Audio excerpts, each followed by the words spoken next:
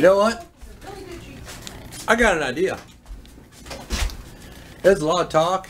I'm on a forum, and we do like diet stuff.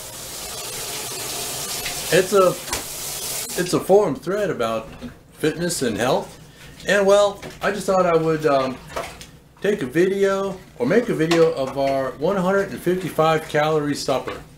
Okay, you ready for this? Now, ta-da!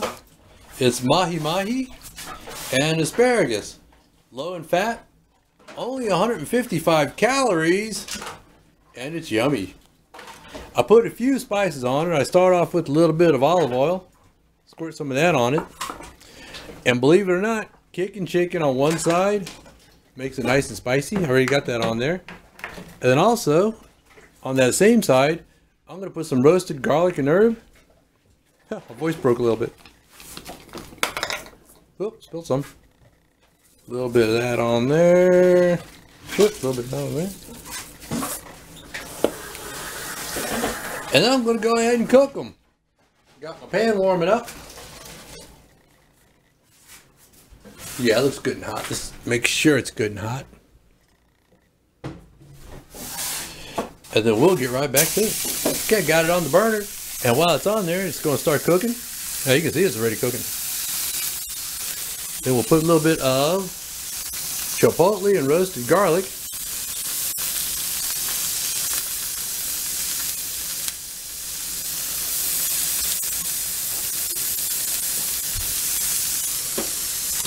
And some more roasted garlic and herb on top of it.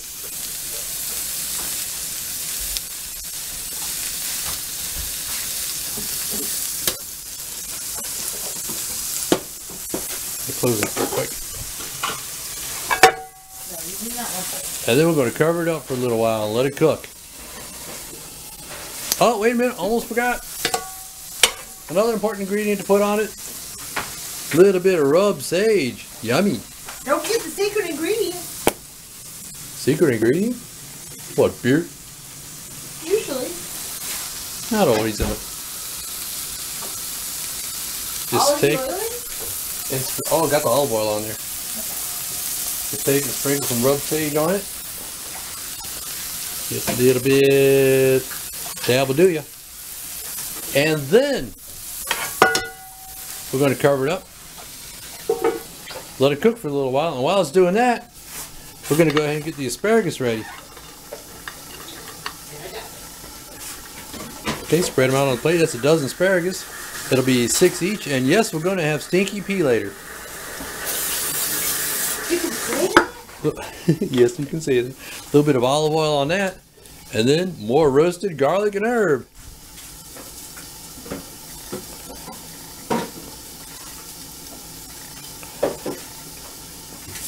And that'll be that. And the asparagus goes on after I flip the fish once. So, we'll let it cook for a little while, and again, we'll be back.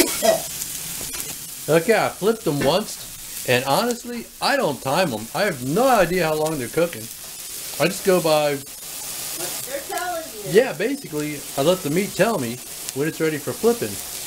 Just experience, you know, cook it and experiment with it. Now, once it's flipped, I put some Italian seasoning on it, and that kind of finishes it off. There we go. For the flavor combination. And I cooked asparagus in there too. Let me see if I can spread those out a little bit better.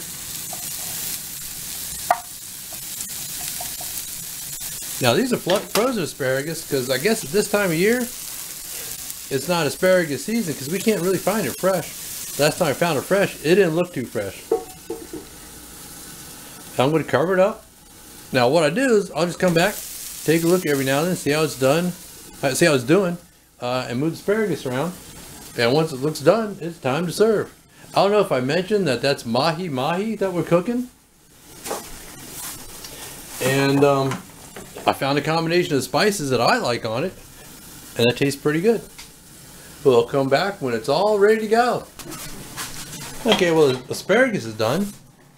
And the way I can tell is it'll get a little bit scorchy, like right there.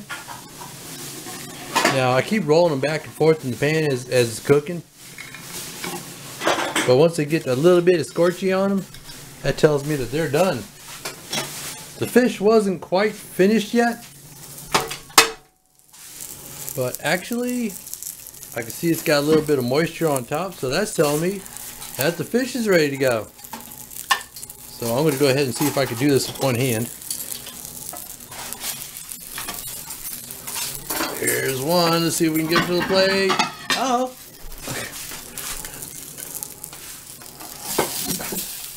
Oh, my wife grabbed. That one's mine. Okay.